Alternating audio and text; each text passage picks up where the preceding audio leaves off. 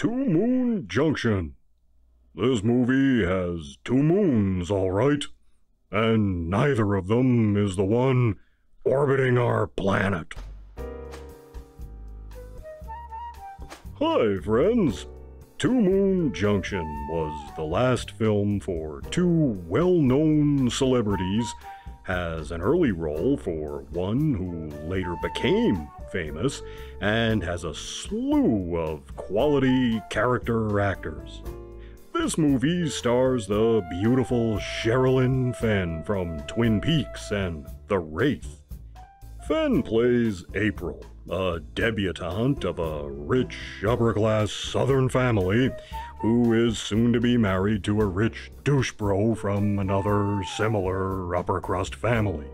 He looks like Donny Osmond, but he's not.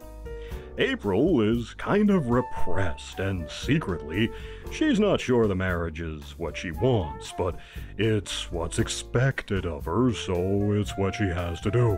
Then the carnival comes to town, and one of the workers at the carnival is a hot, handsome hunk. They notice each other, and the die is cast.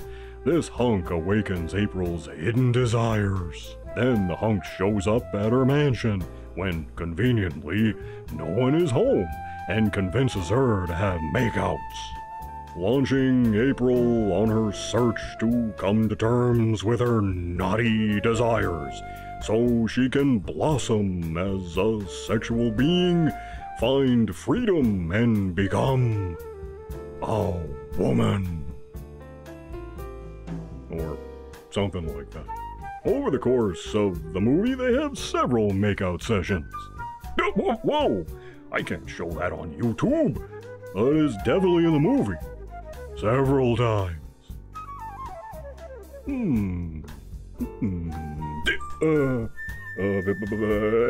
Anyway, meanwhile, the family matriarch arranges for the local law to keep tabs on the carny hunk and get him to leave town. And even more, meanwhile, there are more makeouts. But that's it. So far as the story goes, there's not much else here to talk about, honestly. April doesn't know what she wants. Will she ride off into the sunset with the carny, or marry the douche bro like she's supposed to? One problem here is that you can never relate to these spoiled rich people. Not the girl, not the douche bro fiancé, not the matriarch, none of them. And the carny hunk isn't much of a prize either.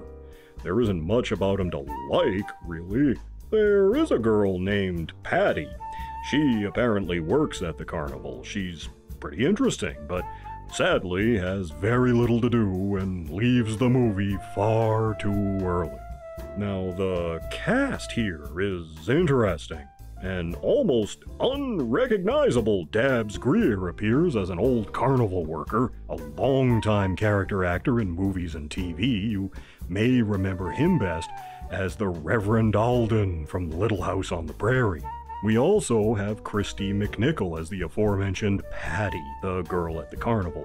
Juanita Moore is here. She starred in many movies and shows, most notably her Oscar-winning turn in 1959's Imitation of Life. Don Galloway is a small part as April's father. He was a regular on Ironside and General Hospital. The mom is played by Millie Perkins, who debuted as the title character in The Diary of Anne Frank, and appeared in many other productions, including playing Elvis's mom in that 1990 Elvis TV series. That was a good show. Yeah. Sadly, this was the last film for both Hervé Villechaize, Tattoo from Fantasy Island, as well as the legendary Burl Ives. Kinda too bad they went out on this one. However, the movie was also the debut of this future star. Here she is. See her? That's right. Milla Jovovich, who later went on to star in The Fifth Element. Multipass! We also have Louise Fletcher as the matriarch. Now, Louise Fletcher specialized in playing a certain kind of character. The kind of character that is not only tough, dangerous, and conniving, but infuriatingly insufferable as well.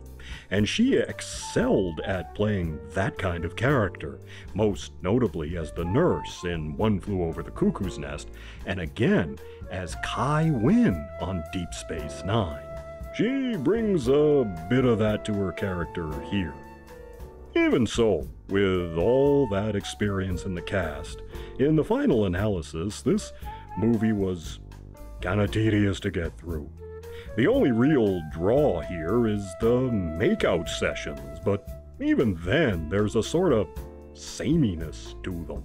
Maybe these two just aren't very imaginative, I don't know.